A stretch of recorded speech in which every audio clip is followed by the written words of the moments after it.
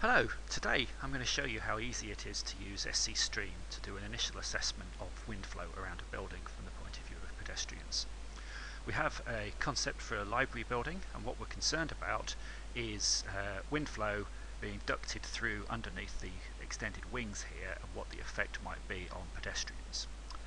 So we open scSTREAM and go into the preprocessor. It's a wizard driven application, so by clicking on import CAD data it will hold our hand through setting up most of the rest of the model. So we go and read the CAD file, which I've got as a parasolid, but many other formats are supported. So I'll open that and click on to the next phase. So set the units to meters, and it tells us that the building envelope is 91 by 71 by 32 meters. We need to sit that within a virtual wind tunnel and make allowances above to either sides, upstream and downstream, to give us a properly converged flow. An organisation funded by the European Union has looked into this to make some recommendations. If we have a building that is W units wide and H units high, we can set the wind tunnel to be 6H units high. We need a 5H units upstream and a 15H units downstream, and then on the width we need 2.3 times the width either side. So going back into scSTREAM, we can just choose to extend our surroundings. So upstream we need about 160 meters, downstream 480 meters. Then either side we're looking at 165 more or less, and then on the Z we're going to go up to 200 meters. Let's quickly preview that. We can see the building sitting within the virtual wind tunnel there. We go next. It's warning us that we have quite a large volume, but we needn't worry about that, as the software is quite efficient with regards to use of memory. It's asking us what domains we need to solve. We're obviously interested in a flow analysis. We have turbulent effects going on. There's a number of turbulence models, but we're going to leave it with the default for speed. We're not actually interested in any heat effects, so we can turn that off to reduce the computation. Next, it's asking some questions about heat, so we can skip over that. And then we move on to the purpose of the analysis. We're looking at external flow of winds through buildings. Move on to the next, and it's asking us questions about the actual wind. We're going to model a west wind.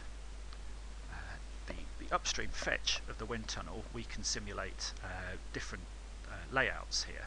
So we can have small buildings, and then using the data from the Met Office, who provide data at 10 minutes as reference height, we can set a 40 mile per hour wind. So, and then we just confirm all that, and it gives us the same warning about the mesh again. So there we are. We have the model sited within the wind tunnel. Just double click on it. It tells us what the part name was that was read in. It tells us where it's located. And tells us that we're using it as an obstacle type, which is what we want. We go into the next wizard, which is the condition setting. So we're going to run a steady state analysis. There's the turbulence model that we chose, so that we can skip through most of these options as they are. The default settings are perfectly adequate for what we want to do. We get into flow boundaries. So you can see on the model that we have an arrow indicating the wind inflow, and a double-headed arrow here indicating that airflow can go into or out of that, which is reflected here. We have a fixed static pressure at that end, and at this end we have the wind flow in, and there's all the parameters I put in earlier on. The next setting is the wall boundaries, so we have free slip on the two sides and the top, and then we have a no slip condition that uses a power law to represent the drag of the wind flowing over the ground. No symmetry conditions in this case. Skip forward some more. I'm going to make a detailed setting, but only to change one thing, which is the number of cycles, as often 100 cycles isn't enough for the job to converge adequately. All of these settings we can leave the same. One of the things we can do is quite handy, is we can create monitor points within the model to actually look at things like velocity and how they evolve during the convergence of the model. I'm not going to do this for the purposes of that. We'll just look at global velocities and pressures. So we skip through, everything looks okay, we click accept to finish. The last thing we need is a mesh on the model. Now, scSTREAM uses a regular hexahedral mesh that is orthogonal to the global coordinate system. In terms of the mesh size, the guidelines from the cost study indicate that you want to use at least 10 elements across the face of a part. In this case, those faces here on the wings are about 20 meters, so we could use a 2 meter by 2 meter in the XY plane.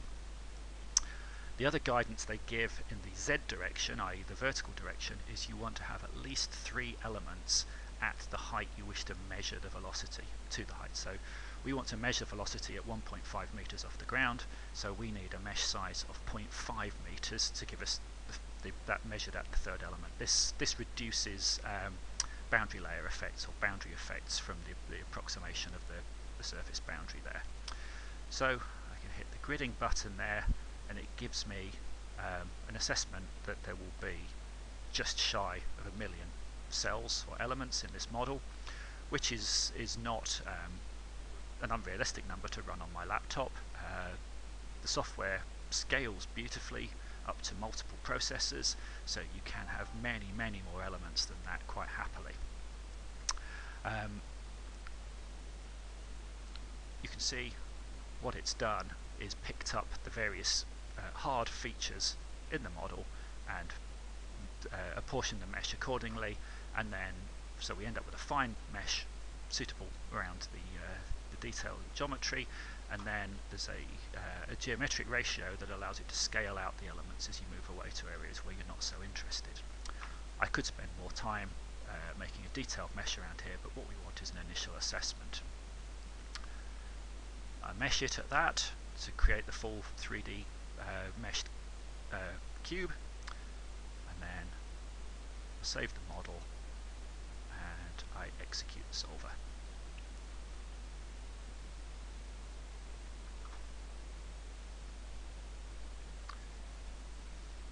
Takes me through to the solver GUI, and I hit execute and confirm that I want to run it. And then it offers me some display to see how my analysis is progressing. So the principal display is convergence status, where it's looking at the turbulence energy in the system, the turbulence dissipation rate, and the velocity of within the system. And it's looking for a maximum change between one cycle and the next of 10 to the minus 4, which is shown as a log scale on here. So when the 3 traces all drop below the minus 4 mark, the analysis is considered to have converged.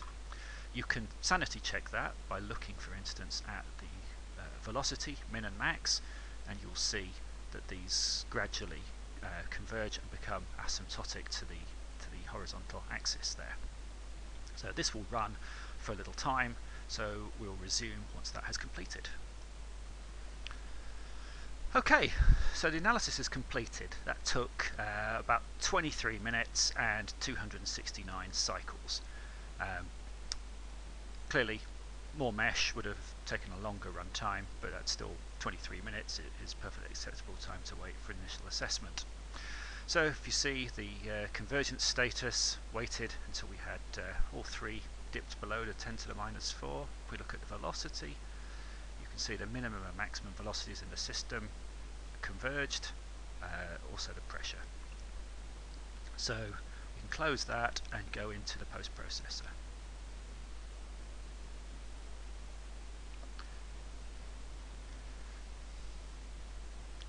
So I have here, just turn off some of those labels. So we have a plane cutting through our volume. And what we want to do is look at the velocity at 1.5 meters off the ground. So we set that to 1.5 meters. You see that's there, and then what we can do is we can plot either a contour plot of total velocity, which, if we zoom in here, just change the colour bar to make the text black. You can see velocity between 0 and 37 meters per second. So you can see that there is it's quite low velocities mainly through here. There's a bit of a higher peak around that corner, but the definite area for concern is up under here, underneath that first extending wing. We can look at the actual vectors of velocity instead. So if we come in here and spin around to the Z direction, and just change the arrow lengths down a little bit.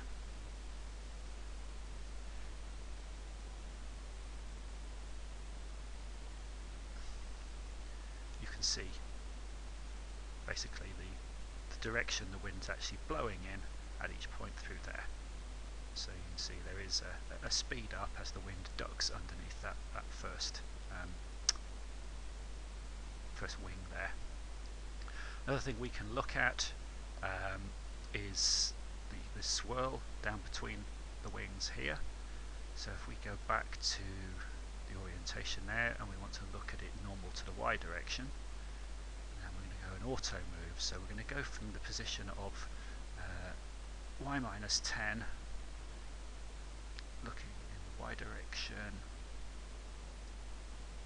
and then up to Y equals 80, looking in the Y direction, and we're going to let's take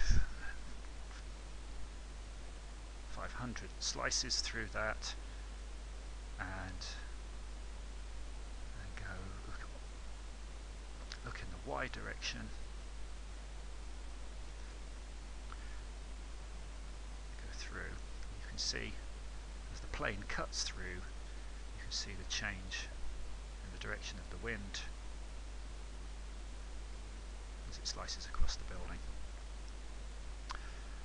There's obviously much more output we can take from this, and we'd want to ensure that the analysis had converged. We do that by refining the mesh and rerunning, just to make sure there isn't a big change in the key results we're looking at. But that, in overview, is an example of how simple it is to set up and run one of these kind of analyses. Thank you very much.